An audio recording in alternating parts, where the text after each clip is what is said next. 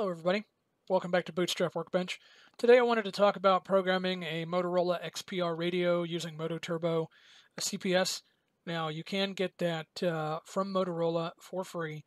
You just have to sign up for a Motorola online account, and there are some steps to go through. Can take a little bit of time, but they're not going to charge you for the Mototrbo CPS. I've got it here installed on one of my computers in the ham shack. So I'm going to go ahead and start it up. Hello, Moto. Hello, Moto. All right, so once you're in here, what you're going to want to do, of course, you'll need to have an interface cable to connect your radio to your computer. It's a pretty simple interface. You're basically connecting 4 pins in the option connector to a USB cable. And you can buy those cables online, or you can even make them. I've got one here somewhere that I made a while back. When I misplaced my cable that I had bought. I'll put a picture of it in here.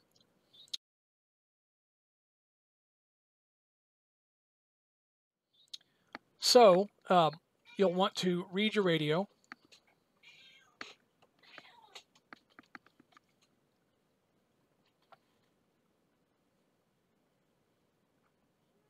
That way you're making sure that you're getting all the information out of the radio, and like your model number, your antenna number, your serial number, all of that stuff, firmware ID, frequency range, everything, and everything that's already programmed into it. So what you'll need to do if you want to create a new code plug for your radio is you'll download it. Then you'll want to go to General Settings and fill in, for radio name, you'll put your call sign. For radio ID, you'll put your DMR ID if you have one, which if you don't have one, you're not going to be able to use the DMR features of the radio.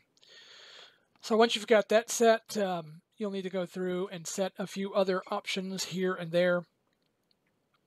So let's take a look. I currently have it set. Let's see here. Oh, under Digital Emergency, I have Revert Security set to Disabled. That will prevent some issues that you might run into. So then you'll need to go in and set up your contacts. Under Digital, you'll set the talk groups that you want.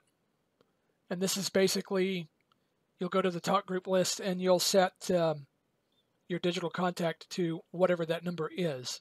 So, like for instance, Brandmeister 91, call ID is 91. Brandmeister 98, call is 98. Simple enough. Then you'll want to set up your receive group lists. That way you can set what a digital channel is in, what a receive group list it's in, so that you hear the correct group when you're scanning. So that's what I have set here. Then you'll start to add your channels. Now, you're limited to 16 channels per group. So I have a ham digital group that mostly includes my hotspot here at the house. And then I have some analog groups. So this radio will do digital and analog as well. So I've got my local analog repeaters. I've got it set up to where I can listen in on GMRS. I've got it set with some analog repeaters from a town that's about 50-60 miles from here. And just various things in here, and then some local county stuff that's on UHF. So then after that, you'll make your scan lists. And what you'll do is you'll just go through the list of available channels and you'll add them to the scan list. That way when you're in the zone, you can select what zone you're in, and it has an associated scan list, and you only hear the channels that are in that scan list.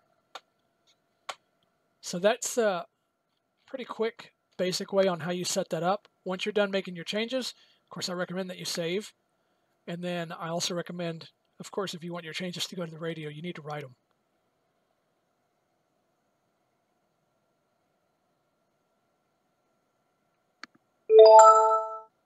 So you'll hear the sound from Windows. The radio, if I had it turned up, would also make a sound to let you know programming's complete. I've got it turned down because I've currently got it on Brandmeister 93, which is one of the global groups. And so it's pretty busy. In fact, I could probably turn it up here they were talking just before I started. Oh, the radio has changed zones on me. So let me change zones.